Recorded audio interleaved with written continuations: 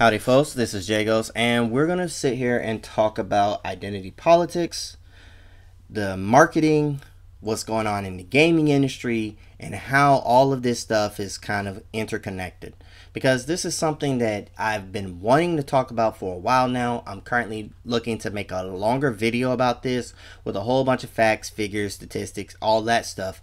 But I do need to get these comments and thoughts out, because a lot of people are sitting here and fighting on race politics, gender politics, sexuality politics, and are not understanding how all of these things are interconnected, how they're woven into the tapestry of America, and all the things and all the problems of society that sit here and divide people and divide everybody. That's conservatives, that's liberals, that's socialists, anarchists, everybody kind of sits here and falls into these kind of issues, but they don't really have the way or the language to explain it.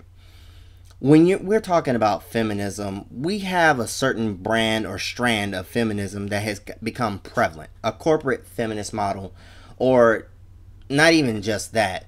It's also the SJWism that we're seeing, where people are becoming useful idiots. They sit here and talk about patriarchy and privilege without really sitting here and understanding or defining what they're trying to do. When they sit here and they attack you because you are a quote-unquote straight white male, it kind of sits here and sounds like cult-like behavior. But these are all kind of interconnected. Not just this, but say a lot of people want to dismiss Black Lives Matter because they don't understand the black struggle that has been going on for the last 400 freaking years. They don't understand how women, various different women, got votes at different times in different places. They don't understand all of the problems that have been going on with the LGBT community that have been interconnected with women's rights issues that were going on not only in the 50s but in the 70s. They sat here and got coordinated in book clubs, which got into movements that sat here and worked to give them rights and privileges and everything else when they were some of the most oppressed people for, like, say, the 50s. Now look, Hoover, J. Edgar Hoover, was a gay man.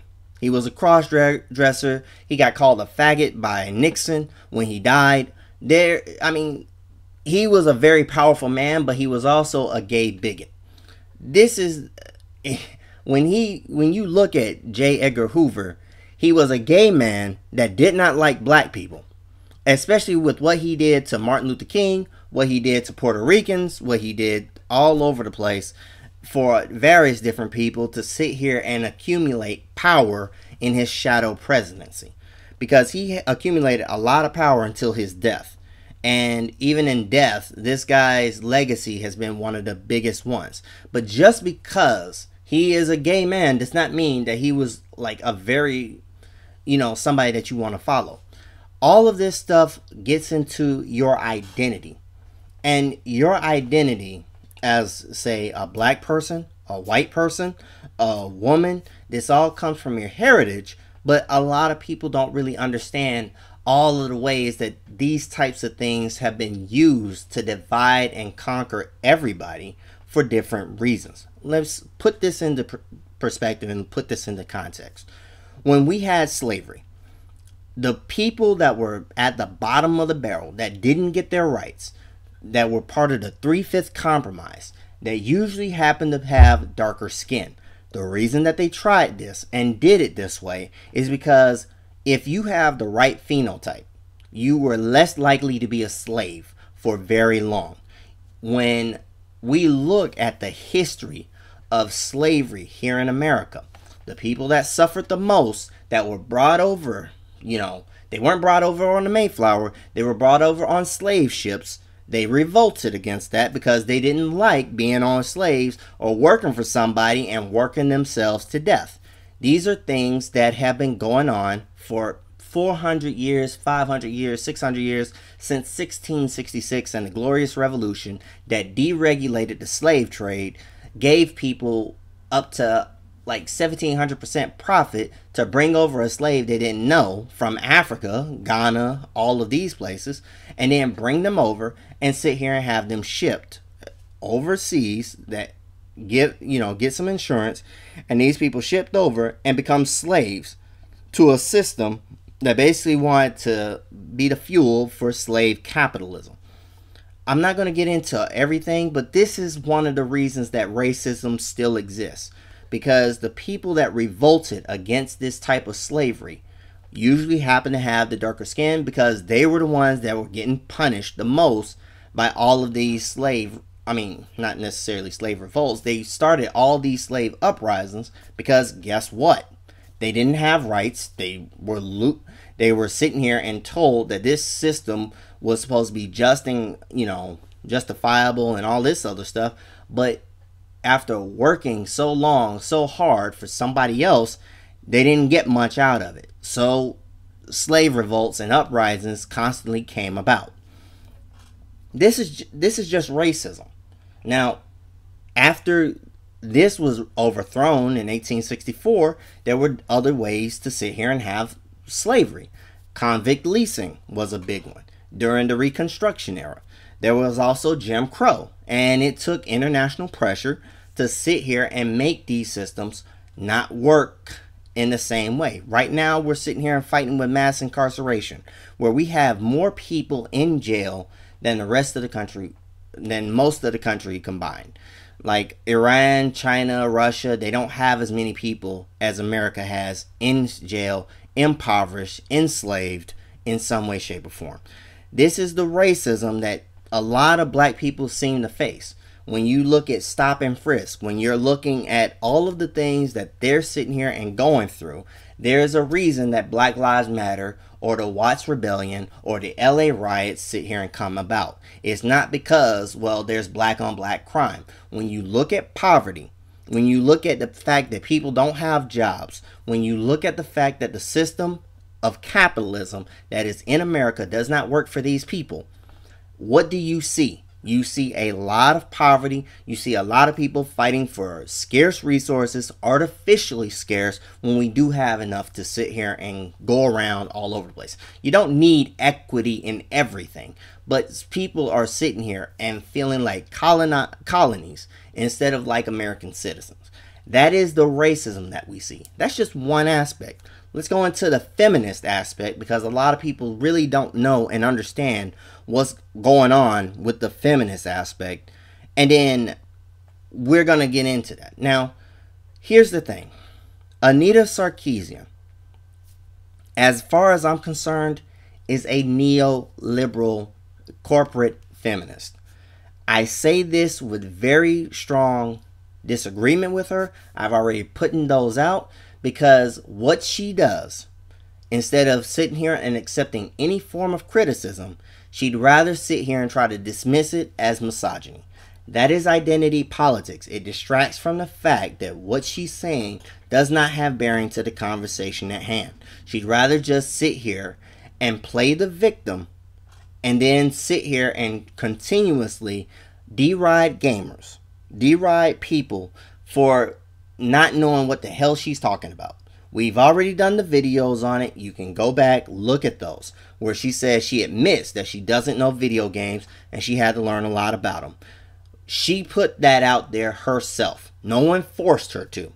Now, the journalists sat here, and I'll get into them later, but when we're talking about marketing, what Anita peddles in is that she sells fear so people can buy into the ignorance that she's basically sitting here and marketing. That is exactly what this identity politics really does. What it does is it dismisses actual criticisms, arguments, and everything else to sit here and try to sidetrack with a straw man everything else that's going. Now, let's try to do one more example. We've done LGBT, we've done racism here in America, and then we've done feminism. Now, right now, we're having a whole bunch of things about white men. I want you all to understand where this idea of white men and white privilege actually comes from. As we've talked about with the black people, they had the wrong phenotype. They were born with the wrong phenotype. There's plenty of books that can sit here and tell you about slavery. They can tell you about Reconstruction. Those did not go away. We've had at least 2 or 3 major migrations of black people. One from Reconstruction era to like the 1950s, where they moved northward. I'm not trying to get every last little detail right, but I'm just trying to give you the basic general overview through history. The South turned into a like white base, which had right to work states instead of slave states. This means that they have lower wages. It turned red. It turned very conservative to sit here and oppress the working class here in the South. In the North, they had higher wages. For the most part, black people got better off in places like Michigan and Detroit, because you can sit here and see where Motown was created. Nowadays, since the 70s, when you look at the economics of it, the people that are hit the hardest, Native Americans and black people. That is one of those statistical facts that not a lot of people like to look into. It's not because there's a whole bunch of black on black crime. If you look at places that have a lot of poverty, you'll see a lot more crime. That's just a fact. It doesn't matter about skin color. If we look at other countries where poverty hits the most, such as Ireland, that's white on white crime. Not a lot of people are going to talk about it. It doesn't make sense. So let's stop using that little talking point. It makes no sense. What people are sitting here and looking into or forgetting about is the identity politics to sell you ignorance. That's exactly what it's supposed to be about. We can sit here and look at the racism issue and look at Twitter or look at anything that's going on.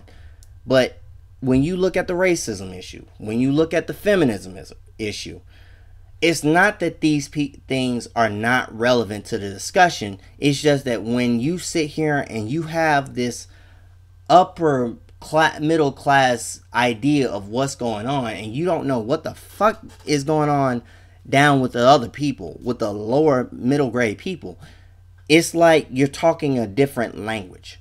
Now, I've sat here and I've tried to do my best in sitting here and giving you all a historical overview of what has been going on. How does this become relevant to the gaming industry? In regards to Anita Sarkeesian, it has to be understood she has been peddling in this identity politics for the last 3 years. Rather than sit here and comment on the actual criticisms of her work, she'd rather just sit here and say blah blah blah misogyny and then dismiss anything that gives her a get out of jail free card, because that is what her corporate feminist model kind of does. Right now, you're seeing a lot of these similar criticisms when you look into what's going on with Hillary Clinton. Hillary Clinton has a quote-unquote fall feminism, a fake sort of feminism that's sitting here and dismissing people that are Bernie bros, quote-unquote. You know, the people that won't vote for her, that's sitting here and saying that only straight white males will vote for Bernie or something like that. Even though that strips out the women that are voting for him, the men that are voting for him, the minorities that are voting for him, everybody that is on message with what is going on with Bernie Sanders, they're being dismissed as a Bernie bro, quote unquote. That's a manufactured argument to sit here and dismiss what the man has to say. Because Hillary Clinton's own record is really, really terrible. For example, how many scandals do you know of where she sat here and targeted 900 conservatives with the FBI in the 90s when she was first lady? Okay. The email scandal has grown far larger than just a right-wing talking point. It has been that she had an insecure server, that we sit here and complain about what Edward Snowden did. We complain about what Thomas Drake did. We complain about all these people, but it seems that the rules do not apply to a Hillary Clinton. That is far bigger than just Benghazi.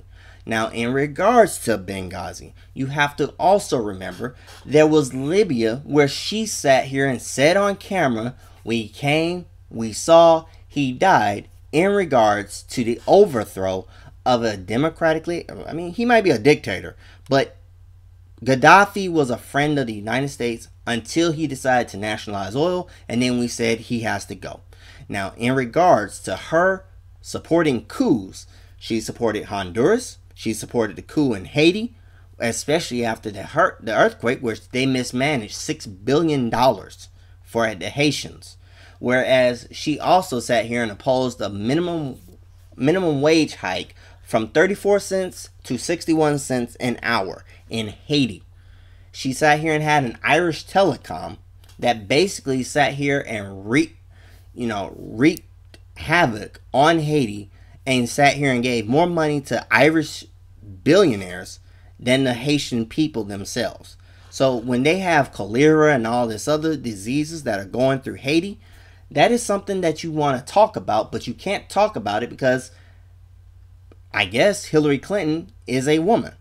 These are what weaponized identity politics can do. And it's not just with conservatives. It's not just with SJW liberal cult feminists or anything like that. These are also things that also happen within religion. Like we've had for decades a fight between Catholics and Protestants here in the United States. JFK becoming the first Catholic was a major deal. That was due to identity politics. He was not supposed to be the first Catholic president. We've had a big deal about Obama being the first black president. We still have people that sit here and think that this guy is a Marxist Muslim Christian liberal. How the hell do you think that all of these are the same thing with one person? This is how incredibly uninformed that identity politics can do to you. No matter if you're liberal or conservative, because those are the main people that are currently using that. They get into this culture war narrative, such as what Milo and Sargon do, or the Ralph retort or whatever. But the fact of the matter is, no matter what you think about it, this is marketing really bad and irrational ideas. That's the exact point of identity politics. Distract you from the things that matter to you. Now, let me sit here, and I've gone over liberals. I have to also sit here and put this to a political context, not just with Hillary Clinton, but Donald Trump. He's doing the exact same thing right now. In terms of identity politics, what is the biggest thing that he's been going on? It's about race. It's about the Mexicans. He wants to sit here and quote unquote build a wall. I want you all to think about what he's trying to distract from. The main thing that he's been distracting from is that he had a for-profit university. A for-profit university that sat here and scammed you, that took taxpayers out of your paycheck. And those are the types of things that you cannot sit here and talk about with Donald Trump. Because if you do, he's going to sit here and attack you or the judge based on race. This is ridiculous. When he had that for-profit college, the thing about it was to sit here and take away money from vets. It was to take away money from seniors. It was to take away money from poor people of all races, shapes, sizes, whatever. As long as he could get money, that's exactly the type of scam that he wanted to run. And he ran that as a scam. And the more you look into it, the more you see that he is just as dishonest and just as crooked as Hillary Clinton. And I don't even want to get into all of the problems with Hillary Clinton. This is not supposed to be a political rant, but I'm just trying to sit here and show you. Conservatives, liberals, they use the same arguments. If we want to sit here and get into Stalin, I can do that as well, because he used very similar types of deals for going after and assassinating Leon Trotsky. But that's another story for another time. This is not coming from just some crazy Frankfurt School cultural Marxist crap. That's nonsense. Because the fact of the matter is, nobody can sit here and connect the Chicago School of Frankfurt School, or whatever the hell is going on, with what's going on right now. Because most of these people, Adorno, Foucault, and all these other people, usually tended to have very right-wing positions or about the culture wars that were going on in their time. And if you listen to them, they were criticized by feminists of the time and all these other people that were pretty much progressive. Now, a lot of people want to sit here and go back to the 1970s. They forget and ignore the 1990s. They forget about how many people were influenced by XYZ today. And they forget to look into different aspects of identity politics and the marketing that goes into it. So all of this stuff really sits here and forgets and ignores all of the major problems that we have. In terms of the gaming industry, what we forget is that we give a lot of power to publishers to sit here and control how they produce everything that they do. The developers do not have as much leeway as what the publishers allow and give them. This means that you don't have a lot of power because you as a gamer and a consumer have to link up with other people or other devs to sit here and say, we're not going to sit here and support these games. Just think about another example. Capcom. When they sat here and took away Mika's butt slap, everybody lost their damn minds. And the only thing that happened, the only thing that happened was they sat here and said, well, we sat here and got a few emails about the butt slap and we decided to censor ourselves. And everybody sat here and filled in the blanks that it was an SJW and all this other stuff, as if Capcom didn't have a reason to lie to you. This is the problem with identity politics. This is the problem when people don't really listen or try to think for themselves or aren't told about these things. Identity politics is a very dangerous thing because what it does is it dismisses the actual criticisms of publishers in the gaming industry, particularly Capcom, particularly EA. Because when EA sat here and when Mass Effect 3 came out, what was the thing that they did? Identity politics with Jennifer Hepler. And I'll link that one at the underbar. The thing is, when they sat here and said, well, you don't like what happened in Mass Effect or Dragon Age or all these other games, when you don't like what something happened, it's because she's a woman, all this other stuff. This is to distract you from the fact that they made a poor showing of their video games.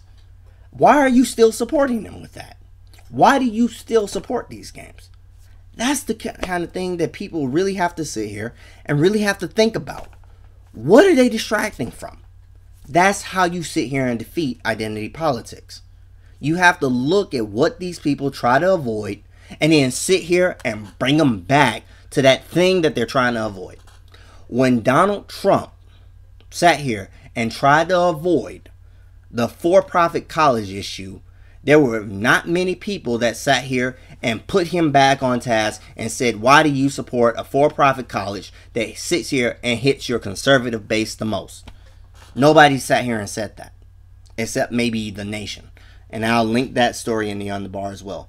But the fact is, if you're going to sit here and look into things, look into it as identity politics. Look into what it does to discussions about race, gender, and everything else. Of course, this stuff is needed, but you have to sit here and you have to look into it, and you have to really be able to sit here and talk about it before you can do anything else. And not a lot of people can really talk about this stuff as it needs to be discussed and as it needs to really get fleshed out. But I'm going to sit here and I'm going to leave it here. It's almost at 25 minutes. But the fact of the matter is, I just wanted to give you all a general overview and my frustrations with this topic. I've been struggling with this topic. And I'm still struggling because I do need a lot of videos to sit here and explain this thing so it makes a lot more sense. And a lot of people can really come to grips and come to terms with the fact that identity politics has been with us for quite some time, but people aren't really paying attention to it as they need to.